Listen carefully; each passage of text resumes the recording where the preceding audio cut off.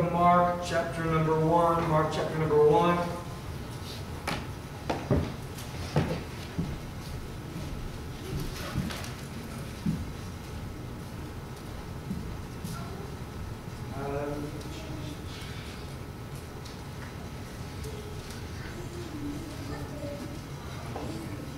Praise God. Mark chapter number 1. And I want to start reading verse number 29. Amen. When Christ visits and stays at our home. Amen. When Christ visits and stays at our home. I want to look at that tonight. Just Christ visiting our home. Praise God. Verse number 29, the Word of God says, "And forthwith, when they were all come out of the synagogue, they entered into the house of Simon, or Simon Peter, and Andrew, Peter's brother, with James and John. But Simon's wife's mother lay sick of fever." She's so sick she can't even get herself out of bed. Some of you may know what I'm talking about. When you have a fever and every bone in your body aches, when you are not feeling even well enough to be cognizant, to be on your feet, to walk. Here she is, she's bedridden, and the Bible says, and anon, or immediately, they tell him of her. Now, let me just stop here for a moment. How many has ever read about Simon Peter's wife? Probably none of you are going to say, I've read a whole lot about her, because we don't really know a great deal. We know that he was married, obviously. Here, the Word of God says that Simon's mother-in-law lay sick. Church history bears out that she suffered a martyrdom. She was killed for the cause of Christ. And she left her husband with these words, "Remember thou the Lord." Amen. What a great testimony. She gives her life for Christ. Peter goes on, and we wonder why he is so strong, and he's just going on strong for the Lord. We know that he's filled with the Holy Ghost, but we also know this of him, that church history bears out that his wife tells him in the last words, "Remember thou the Lord." Amen. If our lives would be written and lived by those words, "Remember thou the Lord." And everything that we do, if we remember Jesus, when we get up first thing in the morning, amen, remember thou the Lord. When we begin to do the task of our day, remember thou the Lord. When challenges, as Brother David said, come, remember thou the Lord. Amen. When we're tired and we're weary, remember thou the Lord. Amen. Everything about our life, remember thou the Lord. And the Bible says that Jesus did this for Peter's mother-in-law, and he came and he took her by the hand and he lifted her up, and immediately, the Bible says, the fever left. I believe in divine healing tonight. Do you? Amen. I don't believe that we have to go through life suffering. There are many religions, and I'm talking Protestant mainstream religions, that do not believe in divine healing. I believe that when the Lord comes in the house and He grabs hold of us and He speaks the word, amen, I believe that we can be healed immediately. Amen. The Word of God gives evidence of it. The Bible says, and immediately the fever left her, and she ministered unto them. Amen. And she ministered unto them. I heard a story one day of a lady where a new pastor had come to town, and he came by to visit with the family. The husband was at work, and the wife was at home, and so he comes and he visits, and so the husband comes home from work, and the wife says, "You never guess who come to visit today." Well, who was it? Well, it was the new pastor, and he asked me a question. He asked me the question, "Does Christ live here?" Her husband immediately said, well, what did you say? She said, "I didn't know what to say." He said, "Well, why didn't you That's not the question he asked me. Well, why didn't you tell him that we go to church? Well, at least sometimes. But that's not the question that he asked me. Well, why didn't you tell him that we read our Bible? Well, at least occasionally we read our Bible. She said, honey, that isn't the question either. He asked me, does Christ live here? I want to ask you this question. Does Christ live in your home? And I wonder even this question tonight. What difference does Jesus Christ make in your home? What difference does Jesus Christ make in your home?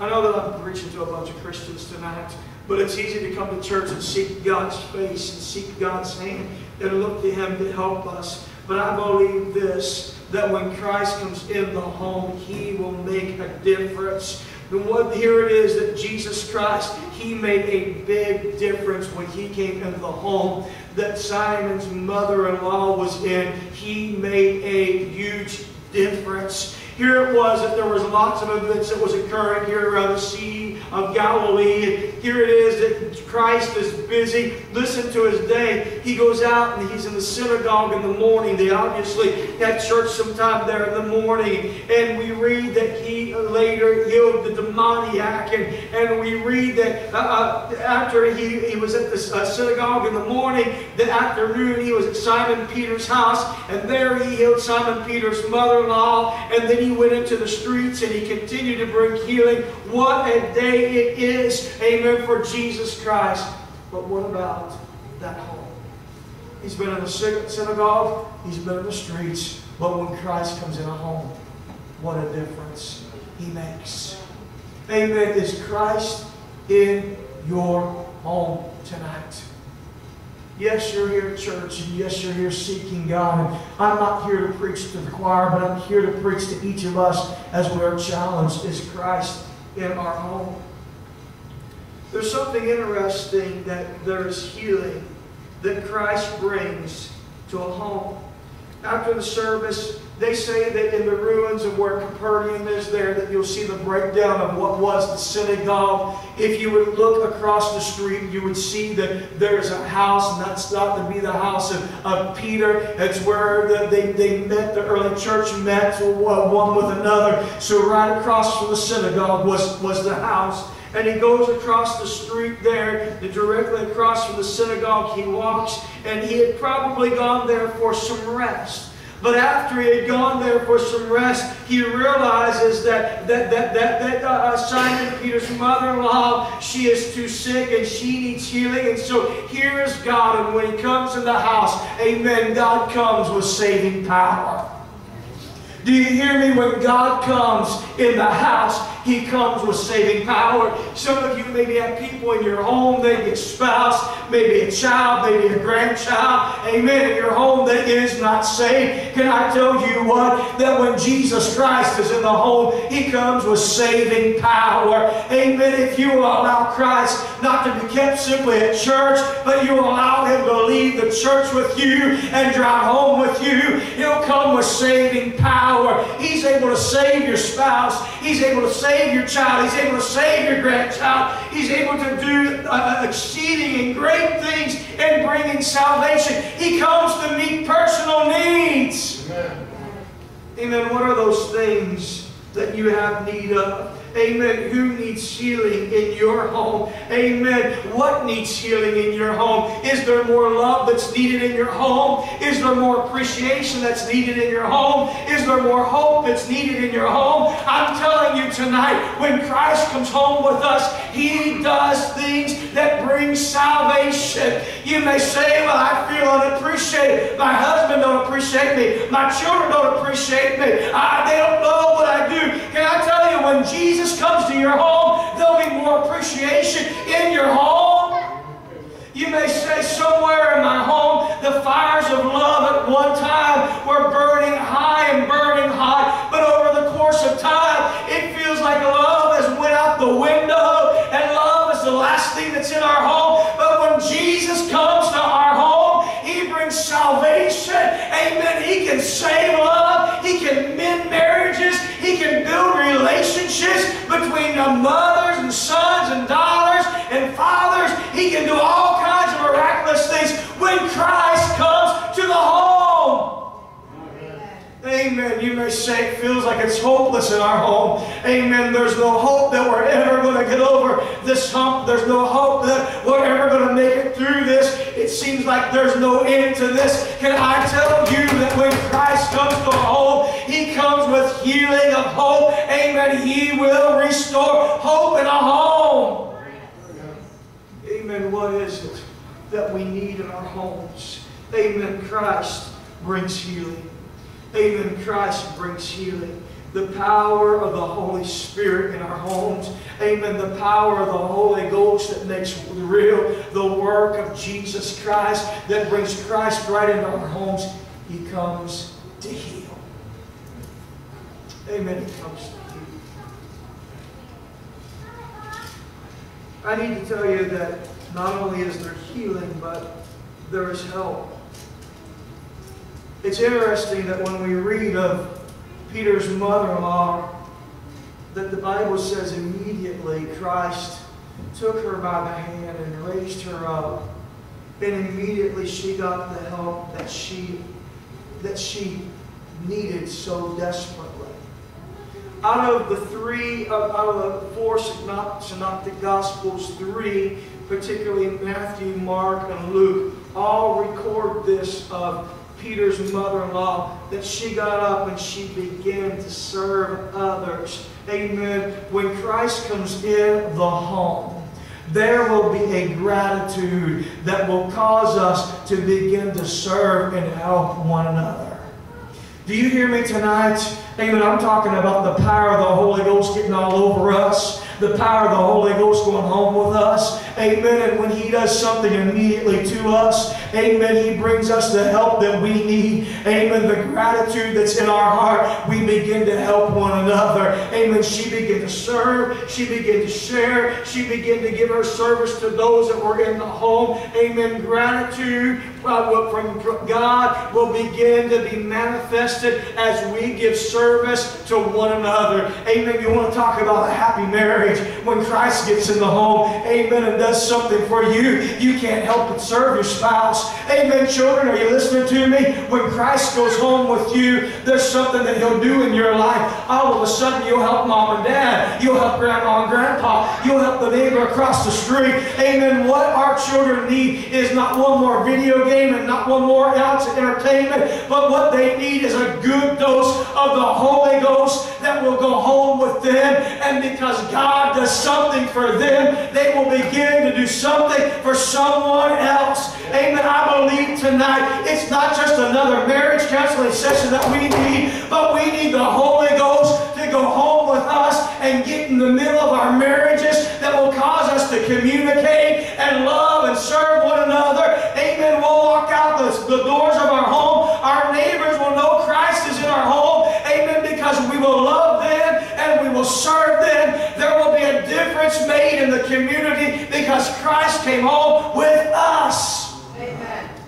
Hallelujah. I'm talking about when Christ comes home with us. Amen. There is help. Amen. That help can be in just a very simple way. Amen. There was a preacher one day who was dealing with a lady who was saying that her job schedule was all over the map. I would have probably recommended her searching for another job so she can make a better choice to be in church. Can I just throw this in here while I'm there? Amen. Everything about our life, amen, we are not led by our emotions. We should be led by our choices. If I was led by my emotions, I would never have done anything for Christ. I would have given up. But you make choices sometimes, maybe a lesser paying job. You make choices sometimes, maybe you choose the rougher road over the easier road, but you make a choice that will lead you in a direction that will help you with your eternity. Amen. Amen, Brother Saville. That's good preaching. I know it is. Amen. But here it is, a pastor is talking to a lady. She's unable to get to all the services the way that she wanted to. And sometimes that does happen. I do understand that. And so she wanted to do something for God, but her time was so limited. She didn't have much to do, so the pastor started asking her several questions. She said, well, one thing I do in the spare moments that I have when it seems like everybody else is in bed and I'm getting ready to go to bed, she said, I do look at the newspaper. And so they begin to talk for a while, and she said, I can do something for Christ. She said, I'm going to look at every birth announcement, and I'm going to pray for that newborn that they will know Jesus. And I'm going to look at every obituary, and I'm going to pray by name for every family that's went through the loss of a loved one. Sometimes we think that doing something means that we stand behind a pulpit or someone listens to our voice. Amen. That is not what God is looking for. God is looking for men and women who, when Christ comes in, they'll serve in the simplest ways because of a heart full of gratitude. They'll do anything that they can to reach out and to serve others. I'm talking about when Christ comes home and He does something for us. It motivates us to do something for Him. Help brings joy and fulfillment. You see, because Christ has helped us, amen, and He's given help to our families, it brings joy. And it brings joy to us when we help others. I have one little girl that she is just very animated when she wants to be. And she will just begin to laugh and roll from her belly, this laughter. You know what, Brother David, what I do when she begins to do that? I laugh too. Because she knows that that's a mechanism that God's placed in her. Her little personality can do that. I'm telling you that when we have joy, it's contagious. We got to give it to others. Amen. When Christ comes home with us, He makes a difference in our home. The power of the Holy Ghost, amen, is manifested in our homes every day. Amen. We can't help but to share the joy with others. So not only is there healing that Peter's mother-in-law found, and not only is there help, but I need to tell you that there is hope.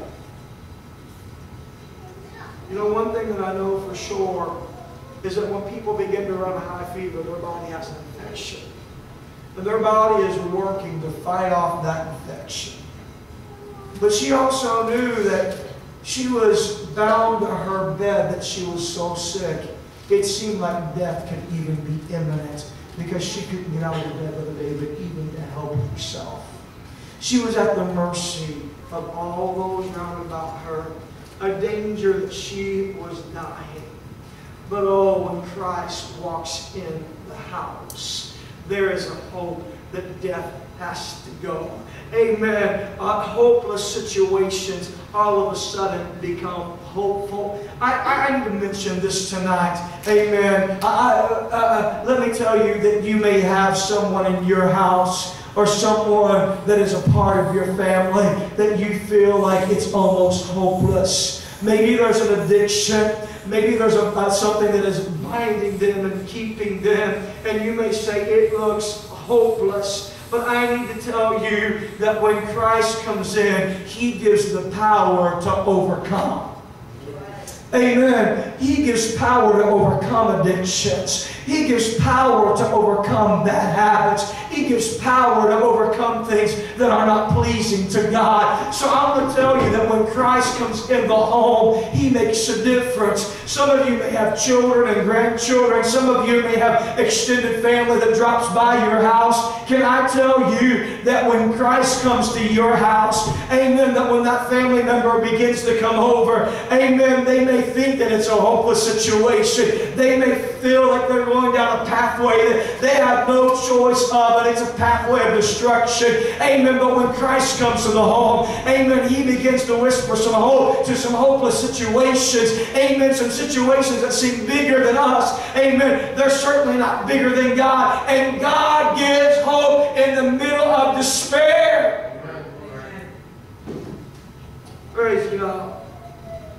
The assurance that Jesus always brings hope. Listen, in some homes there can be strife, there can be bitterness. But can I tell you that it'll bring way to love, and the sweetness, the bitterness will turn to sweetness. Amen. Christ, when He comes in the home, He knows how to bring reconciliation. When Christ comes in, So there's healing. There's help. There's hope. The fourth thing that I want to look at tonight is that there is happiness. Now you may say, Brother Saville, I don't see that in Scripture. Well, let me just say this to you. If Jesus came by and He healed Peter's mother-in-law, where Sister Beth, it looked like she was possibly at the brink of dying, and all of a sudden He comes by and immediately she's healed, would not there be happiness? Sister Rachel, you shared the little girl who, because of the infection that she had, they anticipated a very long stay in the hospital. Do you know what? Doctors and nurses, family members are all happy when outcomes that they project are different because of good news, and everybody is happy. Trust me, I've been at some discharges at the hospital where it was celebration day because they were happy. Can I tell you tonight that when Christ comes in the home, amen, it will be evidenced by the happiness on everybody's face. Amen. You won't be coming out of the house with a big old frown on your face. There won't be any coming out bawling and squalling and tears running down your face, but it will be evidenced by happiness and joy that the power of Christ can bring. Amen. I'm telling you what tonight, if we will get Christ in the home, amen, He will change things. Amen. There is healing, and there is health, and there is happiness, and there is hope, and there is that strength that only comes through Him. Who's the builder of the home? Christ. Christ is the builder of the home. So why don't we seek Him for knowledge, for spiritual wisdom on how things need to be in our homes.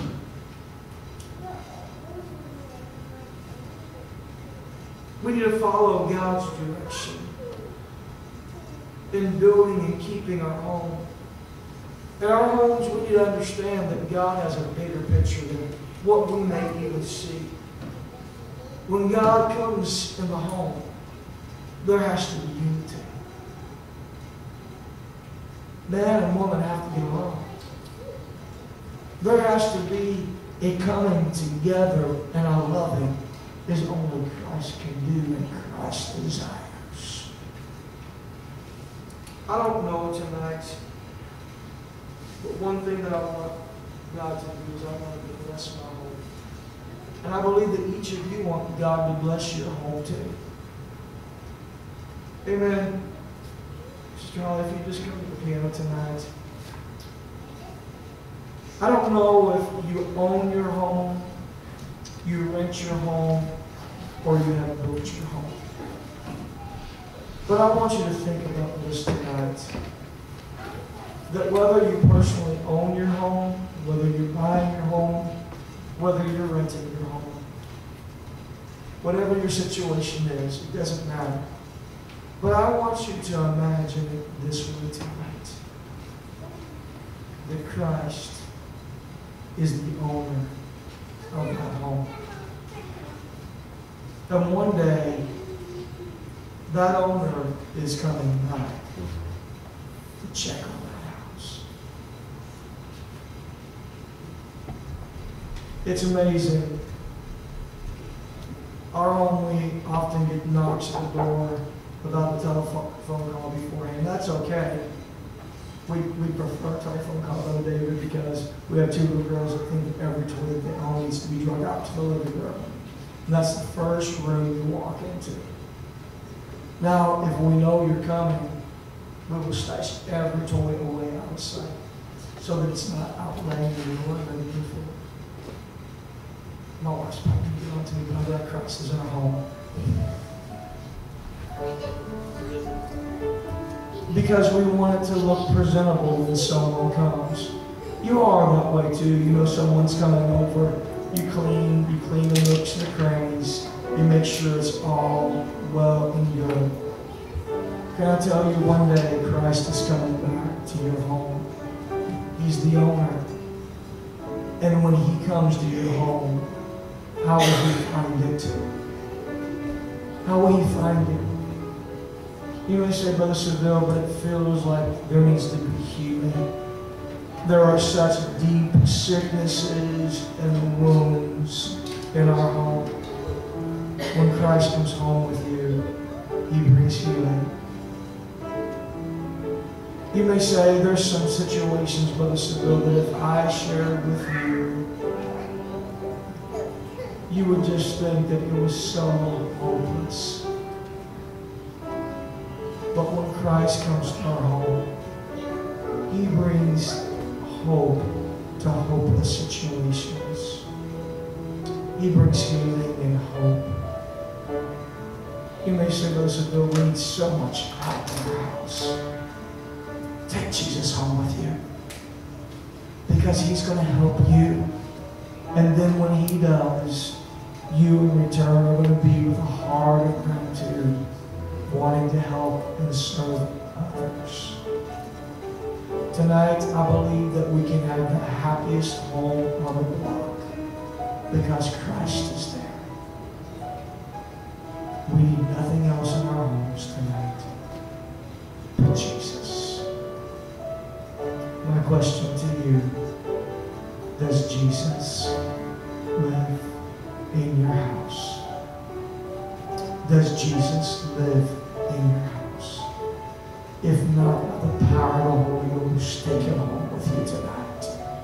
Amen. Fill up your earthen vessel with the treasure of the Holy Ghost and take the Holy Ghost home with you, that he may live and abide there, that he may bring healing in the four walls of your home.